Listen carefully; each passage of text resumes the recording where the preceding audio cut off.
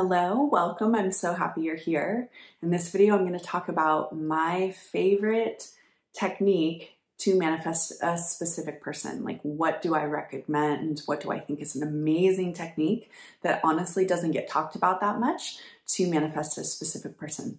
I'll tell you what it is in this video. Before I jump in, please make sure you're subscribed to my channel in the corner or below.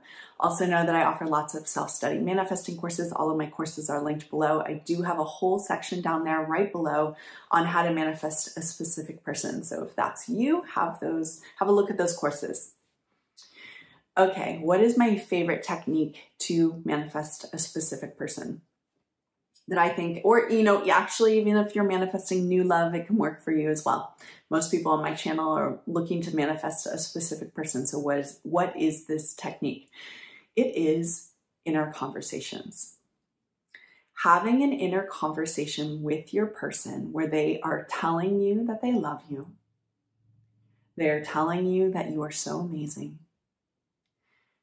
You guys probably know me. If you know me, you know I would close my eyes. I'd probably lay down on my bed. I'd wrap my arms around myself just to feel as if it was that person. And I would, in my imagination, hear them saying things to me like, I love you so much. I'm so happy we're finally together. I love being with you. You're my favorite person in the world. You're so special to me. I love you so much.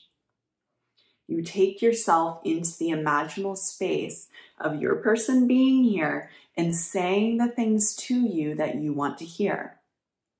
Why do I recommend this as a technique to manifest a specific person? Because it takes you deep into the state of the wish fulfilled. The state of the wish fulfilled, ideally, for anyone manifesting a specific person is you are loved by your specific person. They love you very much, and you're in a relationship with them. And so you want to, in your inner world, in your imagination, be evoking the inner experience of being loved by this person and being in a relationship.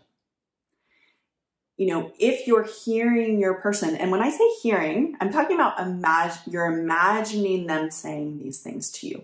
People are going to ask questions like, do I have to hear their voice? No. Do I have to know what their specific voice sounds like? No. Do I have to see their face? No. Do I have to? You don't need details like that. You just need to, in your imagination, I'm saying hear because there's no other words I can say. So you need to, in your imagination, hear them saying these things to you. You're walking around your life all day long having inner conversations with other people. You know what I mean when I say it's not like you're hearing it literally with your ears, but when you're having a conversation, an inner conversation with someone in your imagination, you hear them say something, you say something back. You may not actually even hear something in your imagination, but you know the conversation is happening. Speaking to these things is very difficult. There's limited language to talk about what it feels like in your imagination to have the wish fulfilled, to be with your beloved, because it's not so linear. Like words can't describe it very well. But I know you know what it means. You've had inner conversations with people all your life internally in your imagination. And so every day, if I were you, if I was manifesting a specific person, every day, more than once a day, personally, I probably would. I'd go into the inner space. I personally would lay down. I would close my eyes. I would wrap my arms around myself, and I would imaginally hear my person saying things to me that I want to hear them say. I love you so much.